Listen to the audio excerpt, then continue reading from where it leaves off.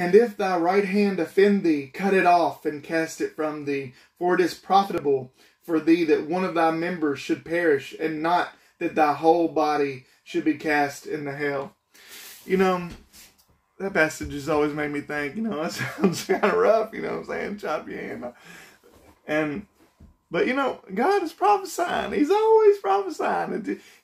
Once he starts, if you ask him to reveal things to you, he will reveal them to you.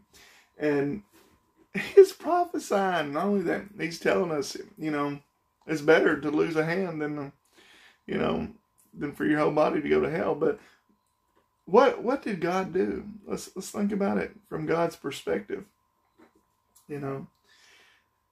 Jesus is referred to as, the right hand or the right arm of God. Throughout Scripture, standing on the right hand, at the right hand. It can also mean in right standing. But think about this. In Scripture, it's prophesied that Jesus is going to be cut off. It uses that word, cut off. Okay? So he's going to be cut off, like in Isaiah 53:8.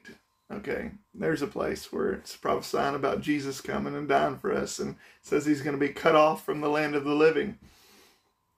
Think about that. God cut off his right hand, even though it was innocent. It was innocent and did everything perfect.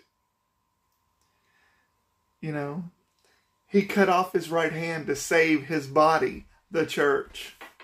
Think about that. That's amazing, ain't it? God is amazing. I love you guys. Thanks for watching. Have a nice day.